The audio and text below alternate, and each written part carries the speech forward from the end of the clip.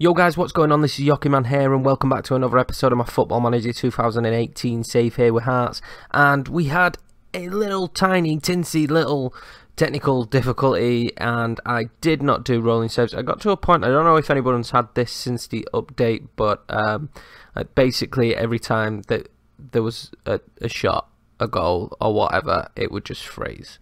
The game was still responding, you could go and check stuff out, but the match wouldn't progress any further. I've changed and checked some stuff. It seems to be running really well, actually really well at the minute, so hopefully we're back working fine.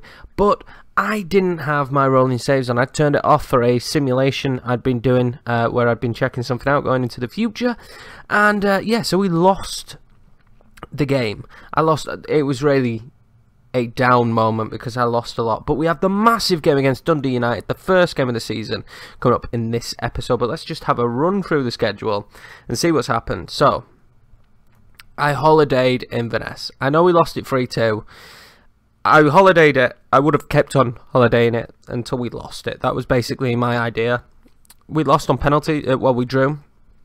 Lost on penalties. I had no idea that still gave us a point, but it does apparently in the Betfred Cup. But it hasn't made any difference because we beat Dumbarton 4-0. Harry Corain, Ishmael Anomo and Manuel Milanovic getting the goals. I've picked some fantastic names. Anomo scoring again. Nameme getting a hat-trick against Clyde and Milanovic getting, and they scored an own goal. The biggest issue is we conceded 3 against Clyde. I'm pretty sure they're a League 2 side. So conceding 3 against Clyde was a bit frustrating. We then played against Queen's Park. Callum Morrison, Francesco Fort and Enomo getting the goals. They did again score a goal, so I'm going to have to look into defensively what happens. It was a defensive mistake though by Alex Petkov, who we gave the game. So let's quickly run through the transfers and see what's happened. This has been the most intense and longest transfer period I've ever done, just simply with the amount of trials. I have been through that many trials. Now I can't remember where I left you. I think I showed you that Mallory Martin was out. Aidan White has gone. AD White. He's gone to Dundee United, so he will be making a return. So it's a bit of a fierce rivalry for us, this. Morton had signed Liam Smith from us and Lewis Moore on loan. And Nathan Duran's gone on loan to Abrav. Abrav? Yeah, cool. So we've signed Miguel Flano. Again, I did very well with finding myself nice names. He was a free. He's a pretty decent defender in the grand scheme of things. He's our third best defender, and I just think for a season or two, he will be decent and good for tutoring. Francesco Fort came in on loan, or Forte. I just think he's a good player.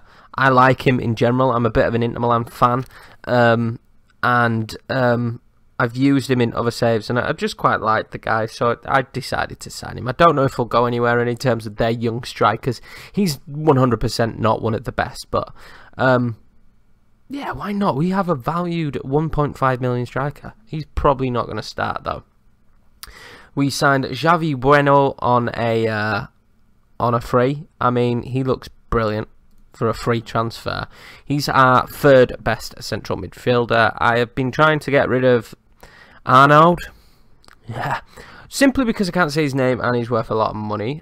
Jordan Clark came in. He's our now best right-sided defender. Conor Randall, remember, is on loan, so this is a great move for us really in the grand scheme of things because we now have a permanent player at right back who we own. And he's 26, so he's decent age. And Thomas Chenezo, yeah, Cheza, the French goalkeeper, just came in. He's just promising. He was on a free. We're not paying him much. I just felt like it was worth a while.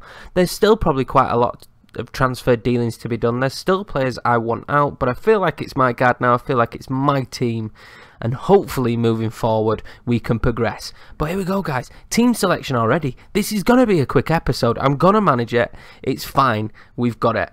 So Milanovic is going to start on the left. On the right will not be Morrison, though. I am afraid my friend Neneme, yeah, or Aaron, as he likes to be called, will be starting there. Do I start Davide? I think I do, and Prince Bourbon, or Bourbon. I'm going to call him Bourbon, just because I like the biscuit. I really do think we're probably going to let this dude go. I'm going to actually transfer list him as well for the first time. I just think £1 million would be great, wouldn't it? And I don't feel like I need him. I would rather that that other players got games, to be honest with you. That's just the feeling at the moment. Where is he? Harry Kane for me, or Kane. Yeah. Old Harry here. I just feel like I would rather he was starting. He's 17-year-old. The guy looks like he's going to be a future absolute beast. So yeah, I just don't. I don't know. Just don't see the need to start him. Where's Ismail? You are starting up front. This is your opportunity. Do not let me down. Francesco Forte will be on the bench. I'm thinking about loaning out Sabri.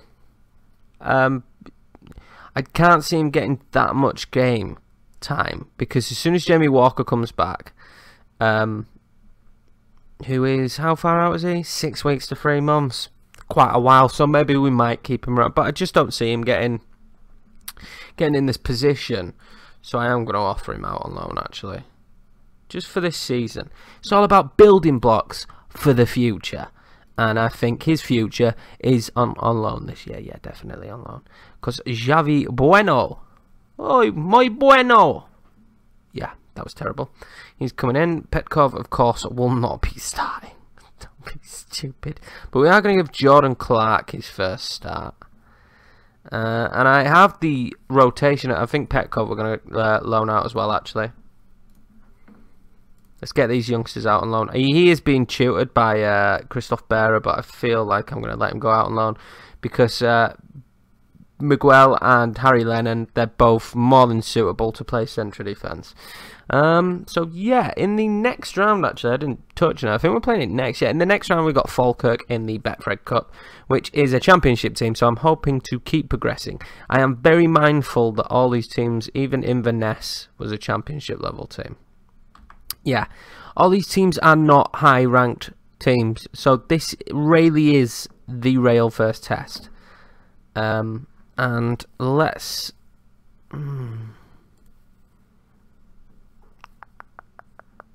slightly deeper. Let's start like this. They're a newly promoted side, so we're gonna go standard. Oh, number.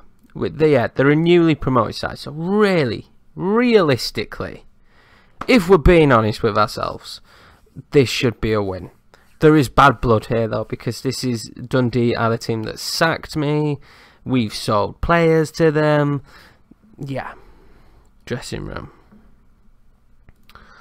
Let's just give it to the assistant, who's gonna be awful, because that's his job.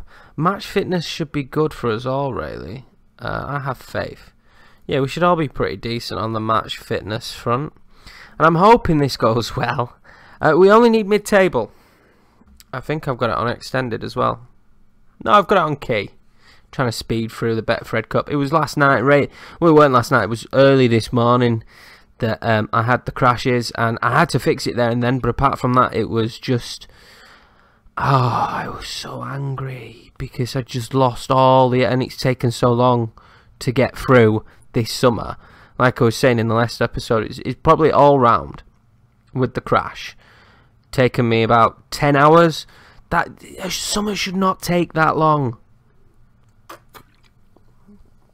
I'm looking for a good performance. An Omo. Hopefully a victory. I need to see how this tactic plays out. I'm very aware that teams like this we should be beating. I am 100% mindful of that fact. This is a team we should be beating. Milinovic. We have got a stronger side. Isma. We've got to be finishing these though. 2 clear-cut chances already. He's got to prove that he deserves to be starting up front, because I will change. We have good strikers on the bench. Thierry Ambrose, Francesco Forte. He's not guaranteed. He was before, but he's not guaranteed that spot now. I'm going to favour him because we own him. And I don't want to rely on a lone player all the time. But if he can't do it, he can't do it. Come on, don't let them pressure us. Nice passing, an MA. We've definitely got an improved squad. I think we've got an improved squad. I've got a defined squad. I know what this squad is now. Milanovic, Anomo, finish it. I think he's going to be big for us this year in that shadow striker position. I am retraining him to it as well. But I am very aware of not getting way too ahead of myself. So we've picked up. So let's look to counter now. We picked up the goal. We're in control. Let's look to counter.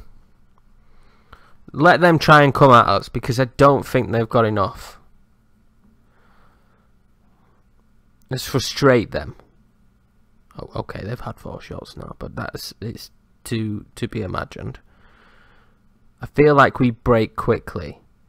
We've got some very fast players. And Omo.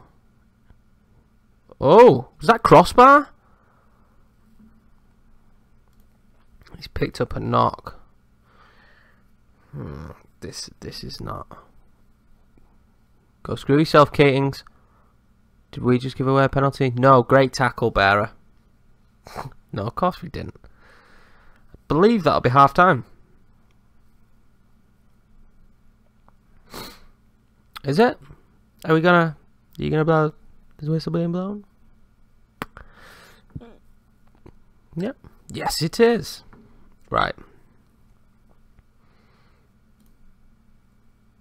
I'm happy with your performance so far. Let's keep things high. Let's keep things popping. Let's take Ismail off because I really don't want injuries. Let's bring on Thierry Ambrose up front.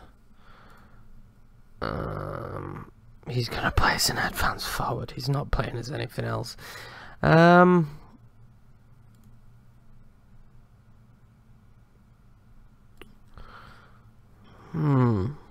think we leave it at that. I'm just going to exploit the middle and go normal tempo. We don't need to be going massively up tempo for a counter-attacking style of football. Milanovic with a free kick. Oh, beautiful! This is why I brought him back on loan. Fantastic. Well, playing on the counter seems to have... well, we've just got a free kick, so playing on the counter hasn't. But I feel pretty comfortable that mid-table is 100% a position we can achieve, as they're probably going to score now. No, is a position we can achieve.